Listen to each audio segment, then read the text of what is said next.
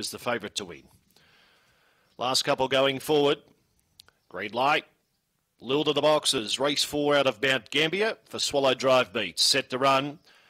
Racing, Tiaki Thunder the inside, fast away, maybe wrong, won the start though, went straight to the lead by 3. Compton Casey gets into second spot, then Compton Test, Tiaki Thunder. Polyer's next, further back in the field, and Flying Fuels is last of all, off the back, and maybe wrong, 6 clear. Compton Casey trying to mow down the margins as they come up towards the corner, but maybe wrong's gone and often gone and scored by about 6. Second will be Compton Casey, third over the line, Compton Test.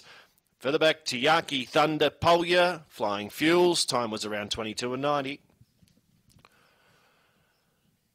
Yeah, maybe wrong. Too good here. Number 5. And the start was what won it. It was able to get down to the fence first and keep out of harm's way and was too good. So 5 defeats 2.